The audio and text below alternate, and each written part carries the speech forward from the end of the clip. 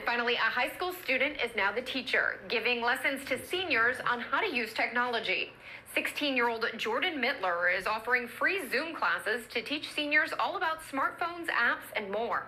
The courses he teaches are part of his company, Mittler Senior Technology. The high school sophomore is using Zoom with some fellow teens to share with dozens of seniors how to use technology like FaceTime and Netflix.